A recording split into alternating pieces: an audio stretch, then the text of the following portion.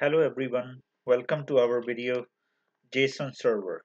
So today we are going to learn how we create a JSON server on our local computer.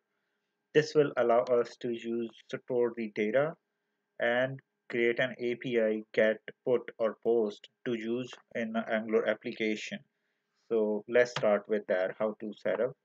So we will create a folder JSON server and then we will go and install the JSON server. This is a command to create a JSON server. I already done it. I done it globally. When you say G, it means it's a global.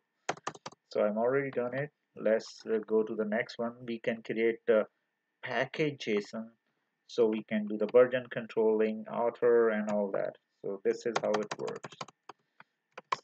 So npm init.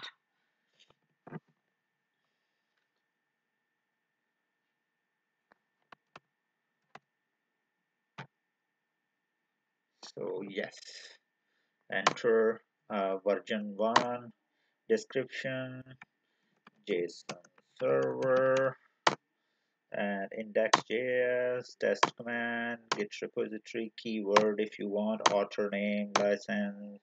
Is that is? Yes. So here we have a JSON. So, and now we are going to create a db.json in this folder. Let's go to new file, db.json. In this file, we will paste all the JSON objects we have here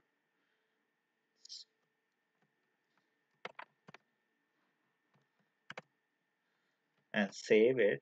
Now we will run this command.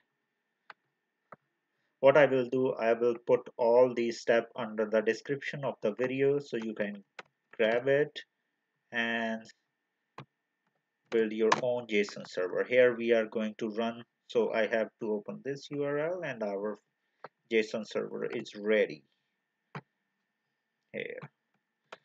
So it uses the port localhost 3000.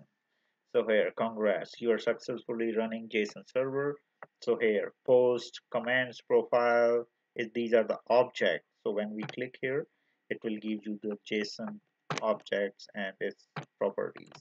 So here are these JSON, post, comment, profile. So our APIs for JSON server is ready. So we are ready to move forward for Angular 8 tutorials. Thank you for watching. Let's see the next video.